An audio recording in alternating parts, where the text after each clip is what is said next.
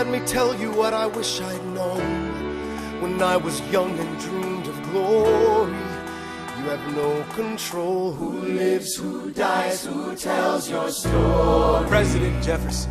I'll give him this. His financial system is a work of genius. I couldn't undo it if I tried. And I tried. Who lives, who dies, who tells your story? President Madison. He took our country from bankruptcy to prosperity. I hate to admit it, but he doesn't get enough credit for all the credit he gave us. Who lives, who dies, who tells your story? Every other founding father story gets told. Every other founding father gets to grow old. And when you're gone, who remembers your name? Who keeps your flame? Who tells your story? Who tells your story? Who tells your story?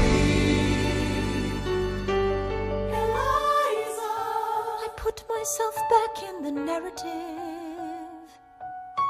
I stop wasting time on tears. I live another 50 years. It's not enough. I interview every soldier who fought by your side. She tells our story. I try to make sense of your thousands of pages of writings. You really do write like you're running out of time. I rely on Angelica.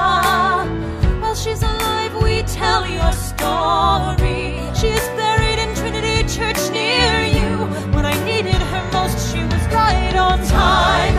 And I'm still not through. I ask myself, what would you do if you had more time?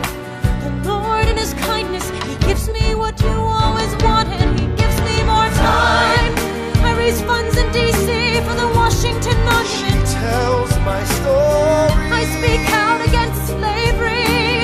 You could have done so much more if you only had time. And when my time is up, have I done enough? Will they tell your story? Oh, can I show you what I'm proudest of? The orphanage. I established the first private orphanage in New York City. The orphanage. I helped raise hundreds of children. I get to see them growing up. In their eyes I see you, Alexander. I see you every time. And when my time is up, have I done enough? Will they tell your story? Oh, I can't wait to see you again. It's only a matter of time. Will they tell your story? Who lives, who dies, who tells your story?